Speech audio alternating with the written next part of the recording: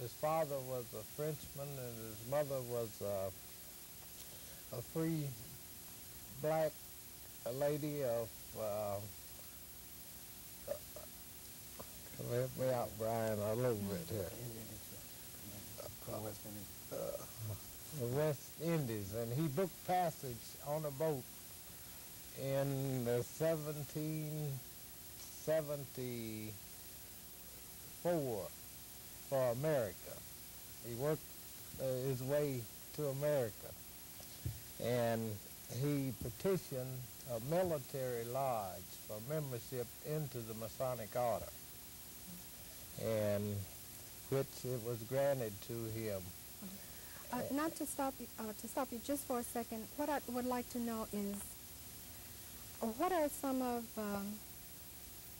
Prince Hall? I understand he was like an abolitionist. Yes. He was very much against many. He was against he was for the rights of all black people, and which he was a minister, and he taught kids of our black race of people to read and write, and regular humanitarian, I would say, more or less, where if you're ever in the city of Boston, you might visit his grave. Okay, thank you. And we also have Mr. Brian Abrams, who is the editor of the Prince Hall Masonic Journal. Yes, how are you? How are you?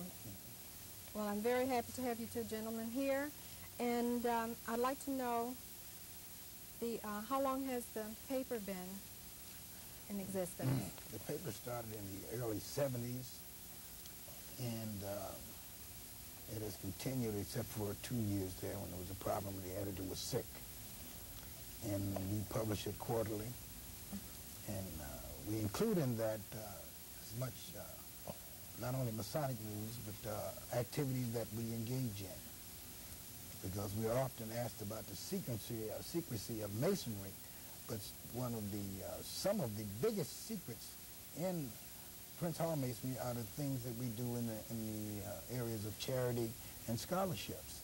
And I understand that you have a women's section and also a children's section. Yes, that's the Order of the Eastern Star is the women's section, and we have 2 children's sections, because we have one that's a youth group of the Order of the Eastern Star, and we have one which we call Junior Craftsmen that are with the Masons. And I imagine there is a great, what you call camaraderie, and like you were saying that you help a charitable. Yes. Okay, and did you know Mayor Harold Washington personally? Yes, I keep wanting to say mayor, because I still feel he's not mayor, and of course we miss him greatly. Before he ran for mayor, when he was running for a state representative, I worked for him when he had offices on 63rd and Wentworth.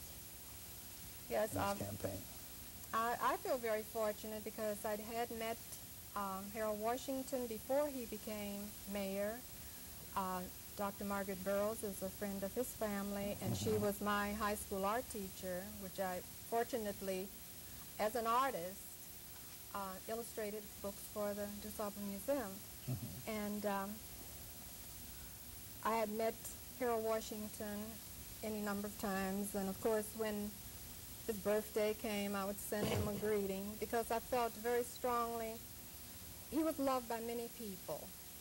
When he ran for office in 1983 for mayor, I thought it was absolutely fantastic that teachers for Washington, artists for Washington, many organizations, lawyers for Washington, all came together to elect this fantastic, I would say a giant of a man.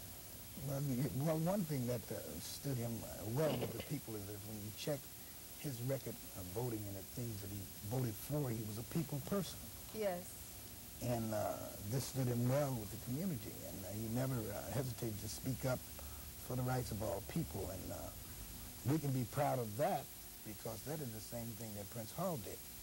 The main thing is we focus on is that you spoke of Prince Hall being an abolitionist. He was one of the first abolitionists.